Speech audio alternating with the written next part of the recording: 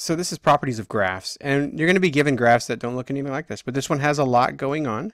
So I'm going to actually add a little bit to it. We're going to put a little arrow here like that. That means continues on forever. So our graph is going to come up here from negative infinity, and it's just going to go up and then back down and then back up and then back down and then back up. So if you notice, as it goes through that increase, decrease, increase motion, decrease, increase, it's passing through these important points here.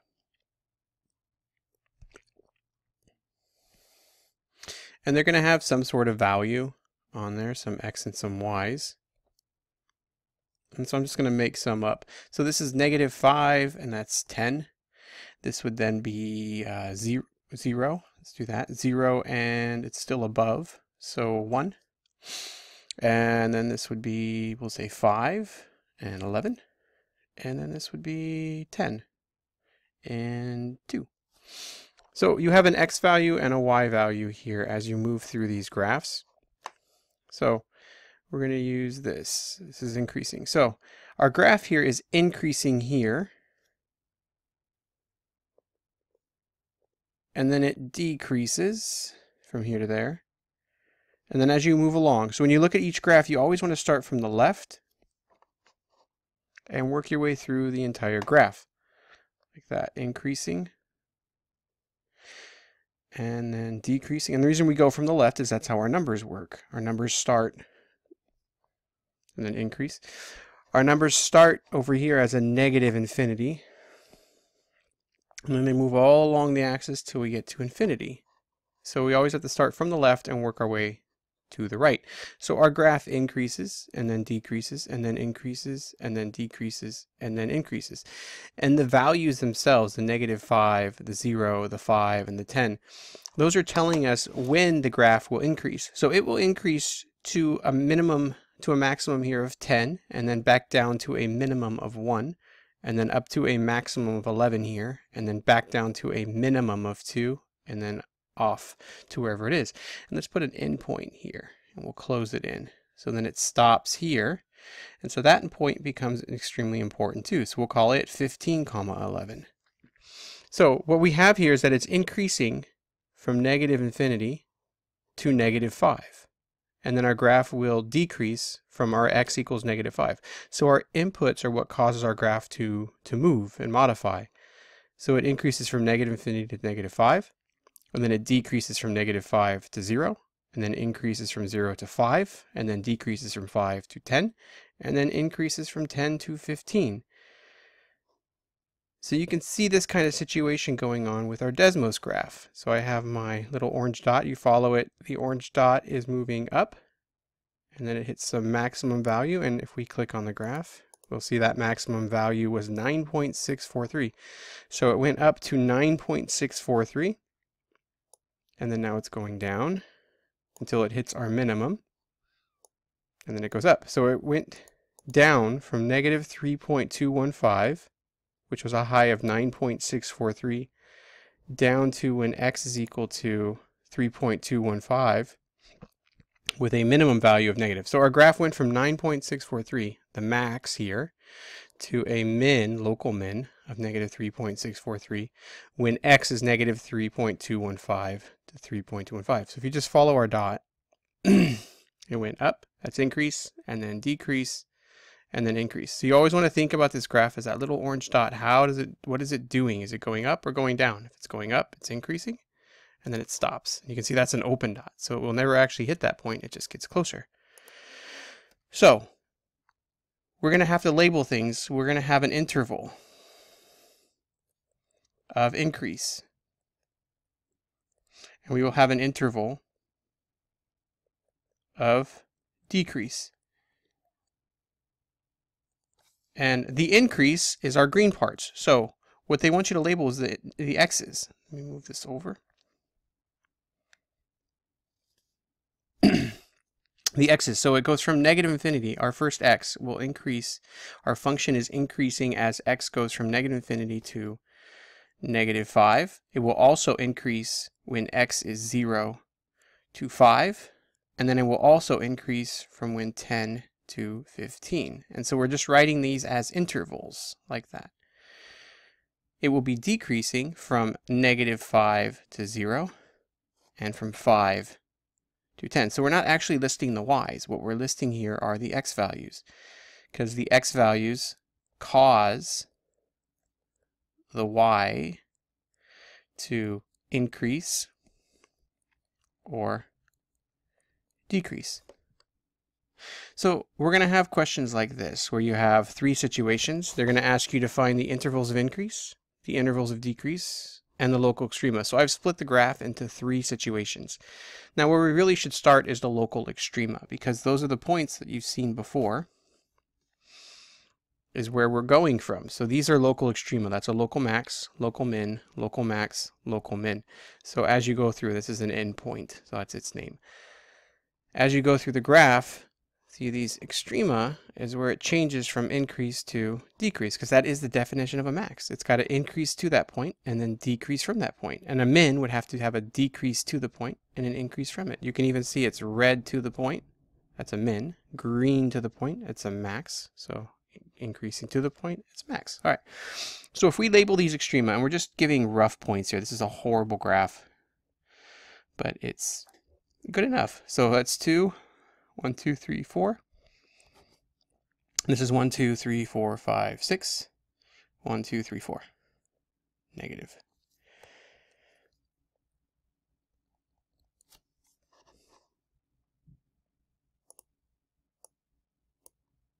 Okay, so we can see that it will increase from here to here, and it will decrease from here to here and here to here. It's going to go down and down and up. Remember, you've got to have that left to right motion. So our endpoints are what we need here. And so we know this is an x of -2. This is an x of 2. And here this was an x of, oh, we didn't mark that one. 1, 2, 3, 4, 5. -5, comma, 1, 2, 3, 4, 5, 6. All right. And then that's a -5, -2, x is 2, and x is 6. So once you have the max and mins and the endpoints marked off, you can see when is it increasing and when is it decreasing. So we know it's increasing from -2 to 2. And sometimes they will write these as brackets. I don't like that, but either one is completely fine, because this point right here cannot be increasing and decreasing. It's just the one point. Okay, the next one is decreasing from -5 to -2, and it's also decreasing from 2 to 6. And a lot of times they'll put a union symbol in between there, and sometimes they'll use a comma. It depends on the person who they want. Now local extrema. So these are local extrema here. This one and this one. These are called endpoints. Now, can they be considered local maxes and mins? Yes, they can. But it all goes into the definition, in which definition the instructor wants to take. So we're going to treat them as endpoints because they have a name, and we'll call these local min and local max. So we have a local max of 2, 4. So what that means is x is equal to 2, and our max is 4. And we have a local min of -2, -1. So that means that x equals -2, we have a min of -1. So if you notice, the y value is what we're talking about here. The y value is decreasing from here to here. The y value is increasing from here to here, and the y value is decreasing from here. We have the biggest y value in that area, so our local max is 4. We have the smallest y value here, so that's our local min. And we're just listing that. So the x values that cause it are these, and these. Let me get rid of this one because I don't want it on there. And our max is 4 when x is 2. So we're just listing the x values that cause it. All right, so let's look at these two. All right, we have 2 special ones here. So if you look at this one, so part A is going to be intervals of increase.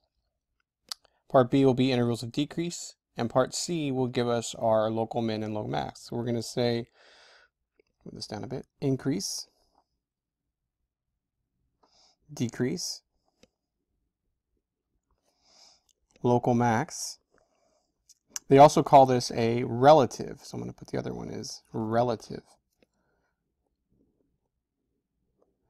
min, but they mean the same thing. Local max, local min, relative max, relative min. Same exact thing. Well, the max and mins aren't, but okay. So we look at our function. We know that this right here is one of our critical points, so we need to mark it.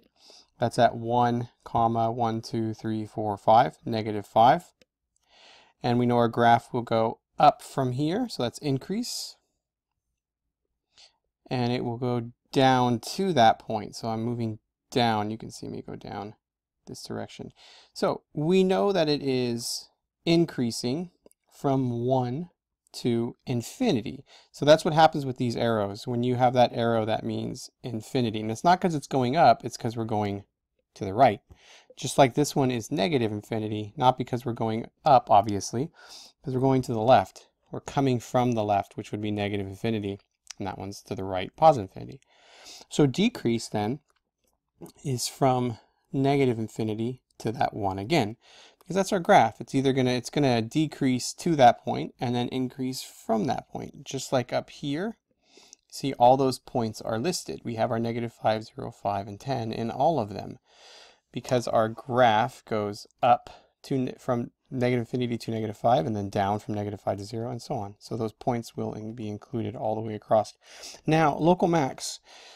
We don't have an increase, a decrease. A max means increase, decrease. That would be a max. So on this one, there's none. You can also put not applicable. One of those two. Relative min, though, we do, and that is the 1, -5. And so we would say x equals 1, and we have a min local. Let's write that again in a nice way. Local min of -5. Now this one is actually called also an absolute min. So when it is the actual minimum value of a function or relation, then it's called the absolute. So this one came down and went back up forever. That's an absolute min. All right, let's look at our next one. So again, we got to put our endpoints. So on this would be 1, 2, 3. And again, these are horrible graphs, but you just go with them flow. Let's put that in red so you can see it a little stronger. -3, -1, and then this one is -3, 1. And remember, this point is not included on the graph. It's an open dot. Okay, so again, we want increase, decrease, local max, local min. All right, so on our graph, we know starting from the left that it goes up to this point, and then from this point it also goes up. So the increase is from negative infinity all the way, and you would think to -3 and then it stops, but no, it's negative infinity. So let me explain why. So here's another graph that looks very similar. If you follow a little orange dot, it's increasing all the way, right? And then from -2, you guys notice it just jumps? Because what we're doing is from 2. At 2, it's 3. But if we change that to 2.0001, see, it increased. So it went from 2 to 2.01. And that point still exists. It's not 2.5, but you can see from there, it's still increasing. So you've got to think of all the x values. As I plug x values in here, every consecutive x after that will cause the function to increase. So as I plug in x values moving from left to right, my y value is increasing. Even here, it's just a massive jump. We go from 3 all the way right up to 5. So the first at 2, it's 3. And then at 2.001,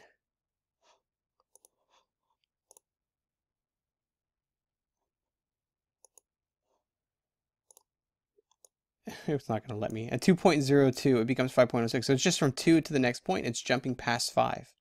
It goes from 3 to past 5. There just is no y value of 4. So range-wise, we actually do have values over here that include the y values as well. But there is a gap here. So what it's saying here is that our function does increase from negative infinity to infinity. Now, if that had been an open dot, then yeah, there's no negative 3, and then we would split it. So if there was an open dot, then we would go from negative infinity to negative 3, union negative 3 to infinity. But there isn't. So it goes from negative infinity to infinity. Decreasing, there's none. And if there's no decrease, that means we're not going to have any maxes or mins.